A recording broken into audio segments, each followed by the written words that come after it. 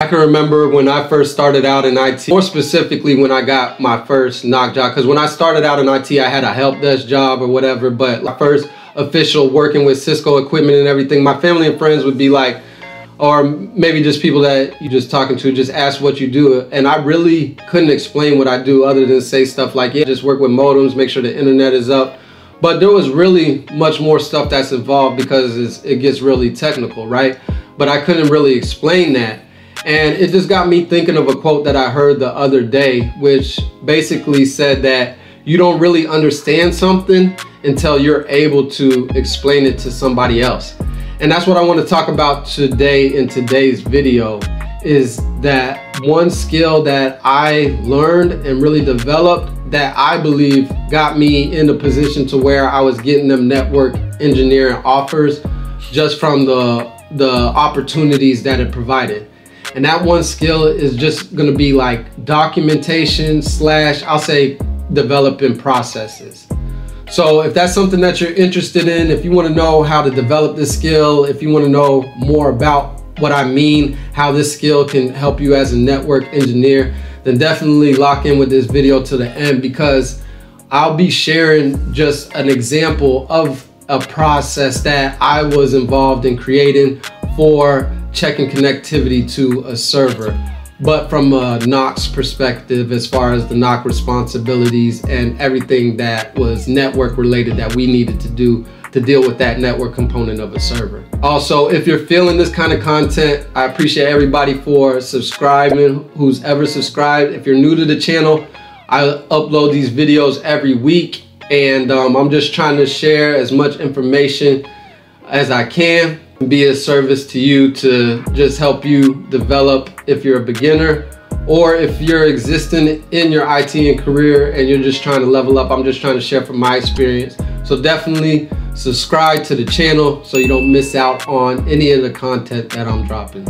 All right, to start this off, let's go ahead and talk about documentation and processes and why they're even important. So as a beginner, like my first 1 to 3 years when I was working for an MSP, our MSP was a small MSP at the time. We managed, which is a managed service provider, and we managed anywhere between, I'd say, 15 to 30 different clients. And these clients are mid to large size enterprise level businesses. We're talking about just those big businesses that you see out there, anywhere from Coca-Cola to Office Depot.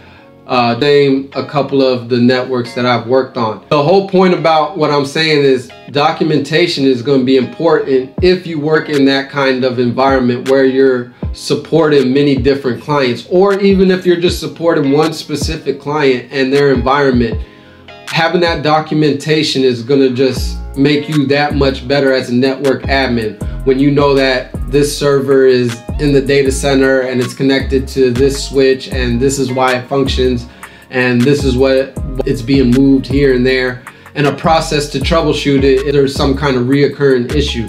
These things are important because that right there just increases your knowledge of the networking environment. It's going to reinforce your knowledge of your beginner or your novice level knowledge of computer networking with the CCNA. You're going to start bringing that reality to what that theory was, right? You're going to see it in the real world, and that's all going to come from documentation. Now, when you work as a network admin or in a NOC, you don't have to document things, right? This is all on you. You can just sit there and follow processes, because management level and everything, that's how business is structured, right? They're going to have processes for you to work. That's how businesses run. That's how the only way, it's a system. It has to run off of some kind of process. So if you're not going to develop a process, one will be developed for you to follow, and you could just sit there and follow. But that's the difference between professional and amateurs, right? Professionals are people that create, right? And that's what a professional does. They create things. And then you got your amateurs, and those are the people that are competing. And you're just competing for your job, or just competing to just keep your job, right?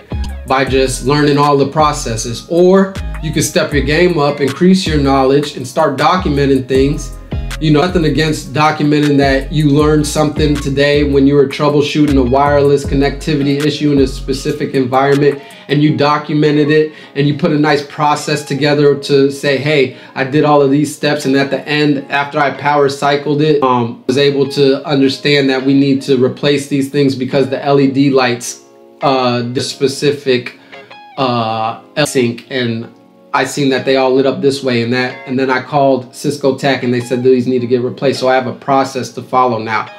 And I'm just coming off, that's not something real, but that's just something that I came off the top of my head. But these are things that you can do, and that's why it's so valuable for you to even be documenting anything or creating process. It gives you that experience or that wisdom that you need, the street smart stuff, right? The stuff that the book's not going to teach you. And it helps you combine the stuff that the book teaches you with that experience. So your knowledge plus your experience, I've said it before, that's what's going to equal your wisdom.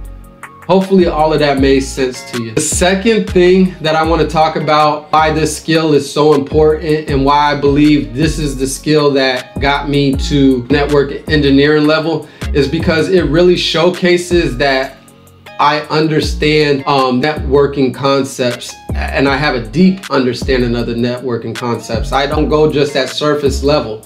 And how I'm able to show that is by applying the documentation and creating these processes to different kind of networking issues that I come from, wireless to stuff that happens in the data center.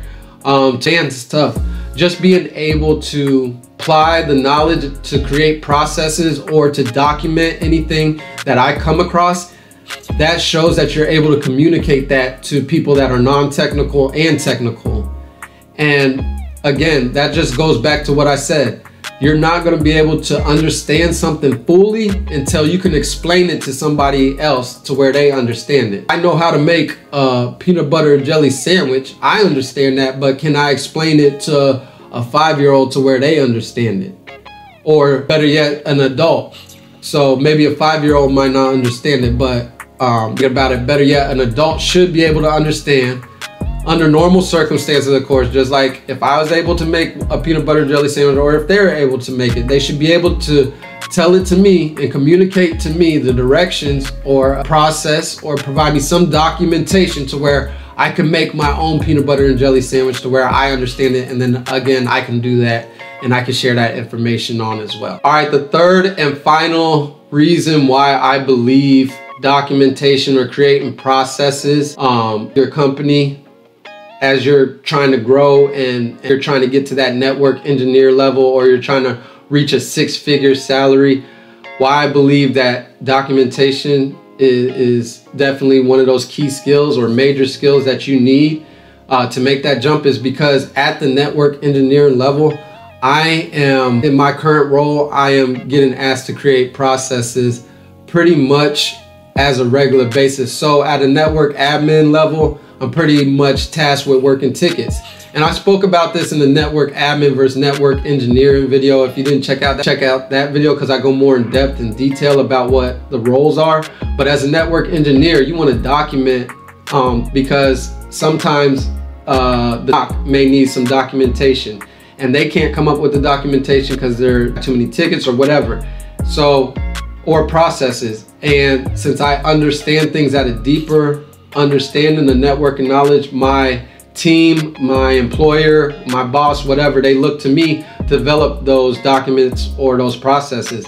And since I'm already conditioned to do that as a network admin, because I was doing that when I was a network admin, not even knowing that I was developing this skill, I'm tasked with creating a document or a process. It's not the first time I did it, so it's something that I can just get a template for or something, or I can pull from my experience and just throw one like, hey, I already remember how we used to troubleshoot T1s or serial connections or whatever. I could just go through a OneNote or wherever I have it saved in the cloud and just pull that document down for F5 load balancers. I got documents for that. So it's like being able, that's where you create your value. That's where you're a network engineer, because you have so much experience and you have these documents and processes. You're gonna have to do it anyways when you get to that level. So that's why I really believe and think that this is one of those key skills that you need to get to that next level.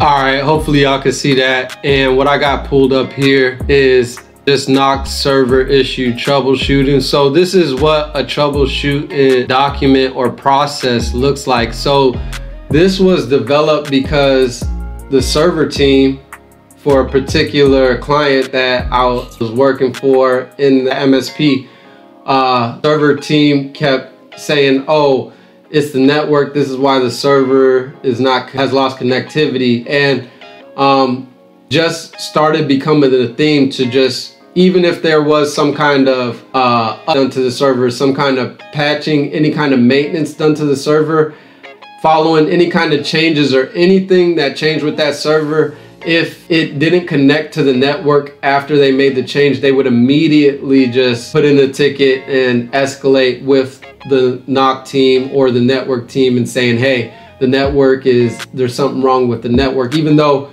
none of the networking equipment had any kind of changes done to it, there was no kind of maintenance being performed during their change window, during their time to maintenance their server. They would just always blame the network team. So network team I was working on, our director or whatever, came down and sat with all of us and just helped us develop a process that helped us to isolate the issue to the server having to be rebooted, or they needed to provide more details. So let's just go through a little bit of these things, and maybe working in NOC, maybe you can start developing your own process, you know, and pick this one apart and develop your own template for moving on in the future. So initial layer one, when did the issue begin? Just hit them with a whole bunch of questions. What's the severity of the incident? Is there any kind of impact by this server being down? Is there just, how many people are being affected?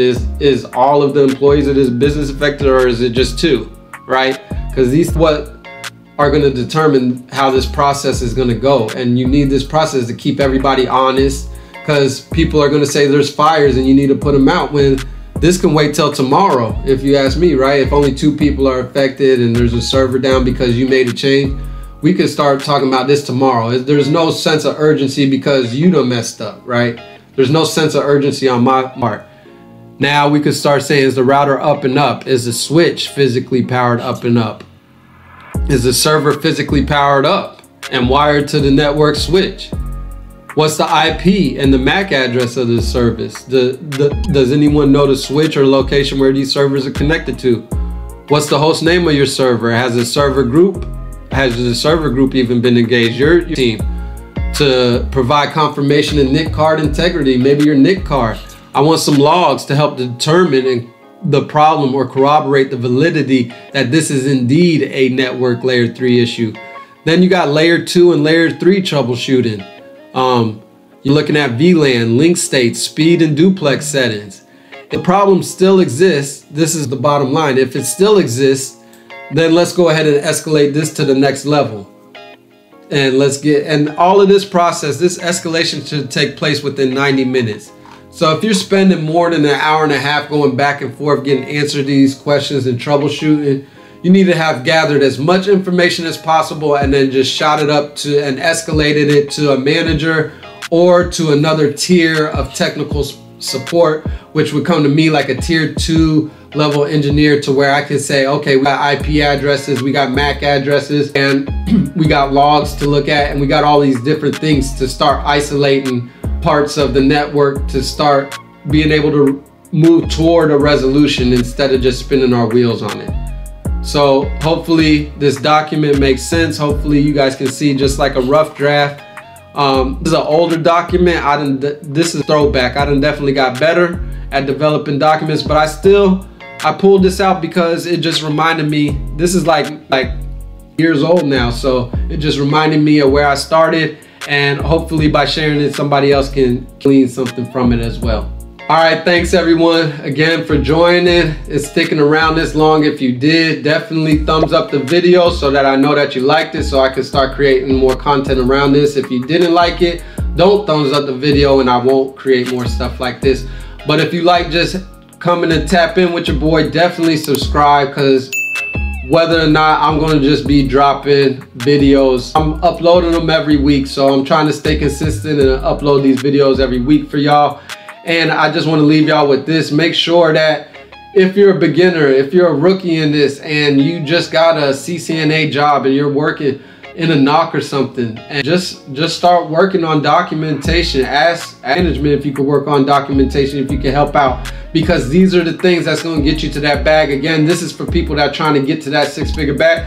Maybe not everybody listening to this wants six figures. Maybe that's okay for them. I'm just saying, this is if your goal was that. If you're a beginner, these are ways that you can move to that.